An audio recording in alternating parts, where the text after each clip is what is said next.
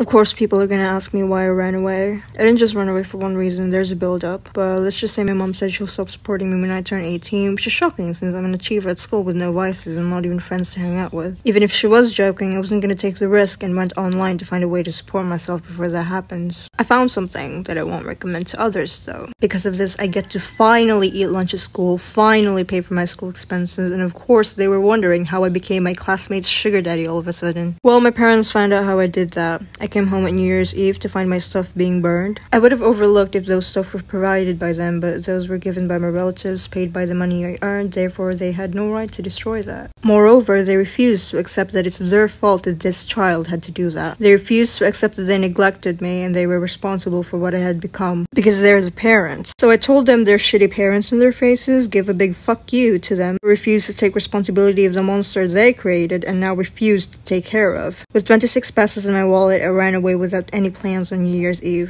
I was still 17 and I was scared. But then I remember my grandma literally cut herself with a sundang and ran away from 2 husbands twice. With her blood in my veins, kabalo kong isog ko nga pagkabata.